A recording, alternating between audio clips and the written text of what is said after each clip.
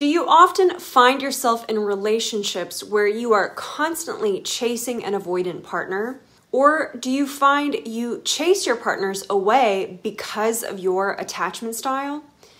Do you struggle to have your needs met in your connections? And at the end of your relationships feel totally wrecked, like you gave it your all and you're the one that's left heartbroken and alone? If this sounds like you and you'd like to know the 3 keys to healing the anxious attachment style and feeling secure in your relationships, then definitely keep watching. Hi, I'm Katya Morozova. I'm a personal and relationship coach, and I help people overcome heartbreak.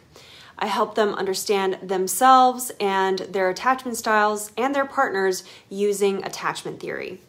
If that sounds helpful to you, then go ahead and subscribe to my channel. I'm also the founder of KatyaMorozova.me, and if you'd like to book a coaching session with me, you can do so on my website. Let's quickly review the anxious attachment style and why they fall into the anxious avoidant trap. Anxious attachment is an attachment style which develops first in the caregiver-child relationship, and then the unresolved or untreated attachment wounds can then manifest in adult relationships. The anxious style can be characterized by an individual's fear of abandonment, difficulty with trusting the truth value of their partner's love and care for them, and this is often linked with low self-esteem, which I'll talk about later in this video, and difficulty expressing needs directly in a relationship. Now, people with this attachment style often feel insecure in relationships, leading to anxious behavior such as clinginess or obsessively checking up on their partner, or sometimes even covert anxiety expressed by hiding one's needs and secretly longing for them to be met instead. Anxious attachment develops when a caregiver is inconsistent in meeting the child's needs and/or over-involves the child in the caregiver's psychological world at an inappropriate time in the child's development. To manage the distress this creates, the child learns to monitor, predict, and adapt to the caregiver's cycling of availability and misattunement. The child learns that in order to have their needs met, they need to focus on meeting the need of the caregiver rather than expressing their own spontaneous needs. When an anxious person enters into a relationship with someone who has an avoidant attachment style,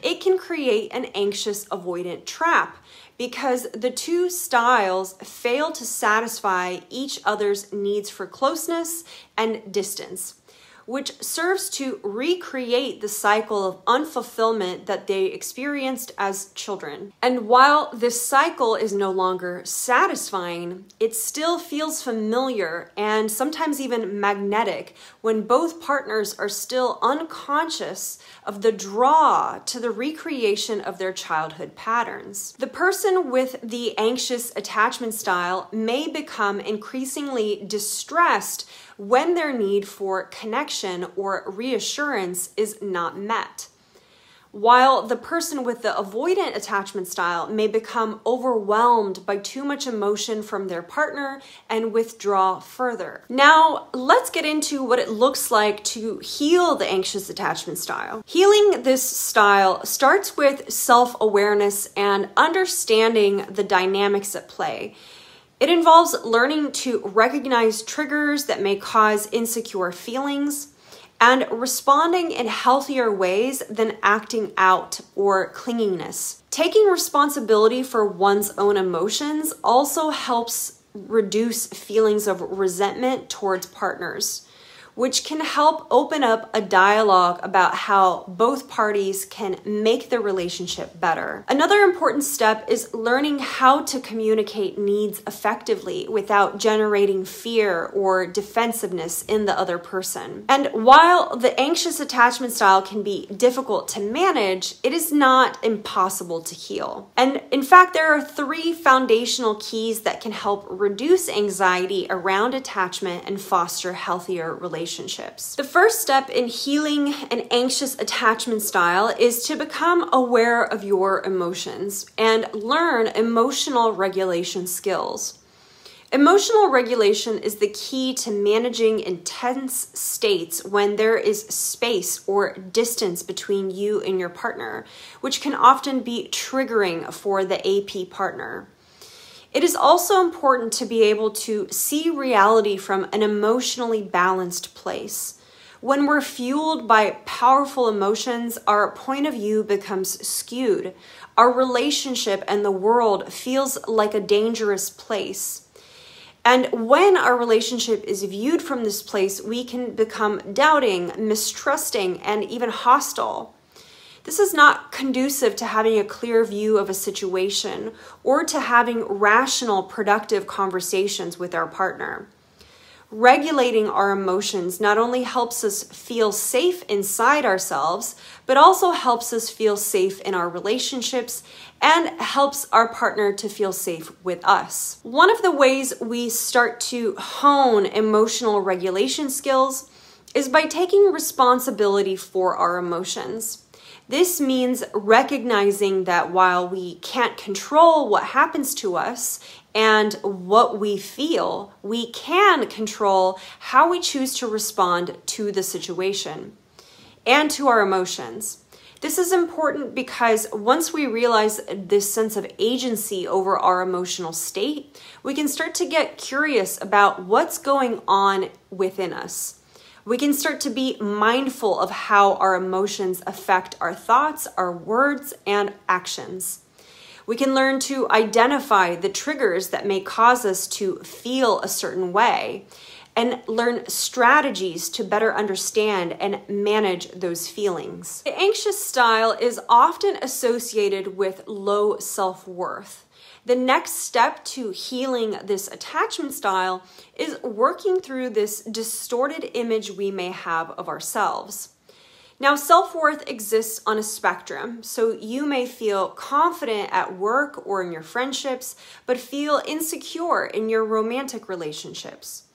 Or your self-worth may affect the image you have of yourself in more than one domain of life. Our self-worth is a large determinant of who we choose to be in a relationship with, because it informs how valuable we feel we are, or where we see a lack in ourselves.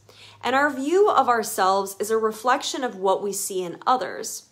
For instance, if we view ourselves as unattractive or unintelligent or broken, then we may not feel confident enough to go for someone who we find attractive, our intellectual equal, and someone who we view as whole.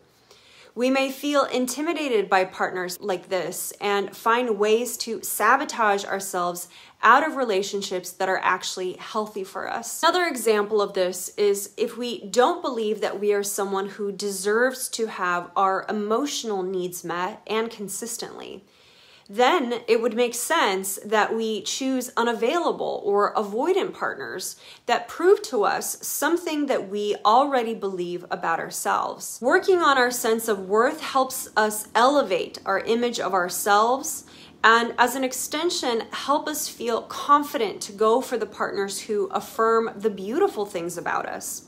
And as we accept our weaknesses, we allow people in who will love us in spite of them. Finally, learning how to identify and express our needs is a big part of the journey for the anxious, preoccupied partner. If the anxious partner historically thinks of themselves as inadequate, dependent, and emotionally fragile, then learning how to express our needs and desires in relationship is a revolutionary act that disproves our dated beliefs about ourselves and proves that we're willing to honor who we really are and what we truly want in life and relationships. Expressing our needs also helps us to gain clearer insight into what we truly want from a relationship and set boundaries that respect both parties involved. Expressing our needs allows us to take back control over how we are treated by significant others in our lives.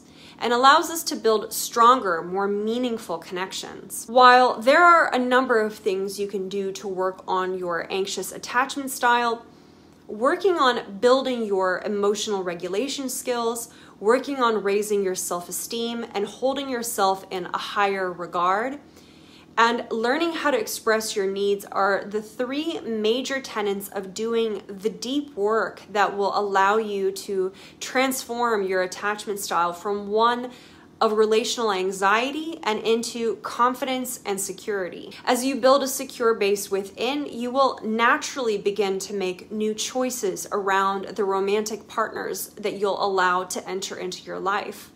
And you will feel empowered and discerning during the dating and attachment stages. Now, if you would like support in being secure in your relationships, if you'd like to learn how to regulate your emotions so that you feel like you're in the driver's seat of your dating life and are a rational, level-headed partner in your relationships, if you'd like to work through shame and self-doubt and second-guessing yourself in your relationships so that you can see your relational brilliance and that you have more than enough to bring to your chosen partner. If you'd like to learn how to discover and communicate your needs clearly, compassionately, and directly, so that you feel empowered in your relationship and free to express yourself, then I encourage you to apply for my 3-month coaching program, Recover, Restore, Reconnect. In this program, you'll recover from your breakup and begin to work through your attachment wounds,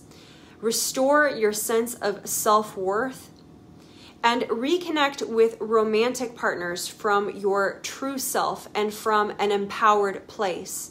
And yes, if that means reconnecting with your ex, if it's right, then we can navigate that together in this program. If this program calls to you, then I recommend applying for the 3-month commitment using the link below. Once you apply, you can go ahead and set up a consultation with me where we'll explore your wish for the program, your challenges, and if the Recover, Restore, Reconnect program is the right fit for you. Once again, you can apply using the link in the comments or also the description section below this video. Now, if you like this video, give me a thumbs up. And if you'd like to watch more content on attachment theory and attachment style healing, then please subscribe to my channel. Next up is my video on the dismissive avoidant ex and how to stop obsessing. Thanks so much for watching, and I'll see you on the next one.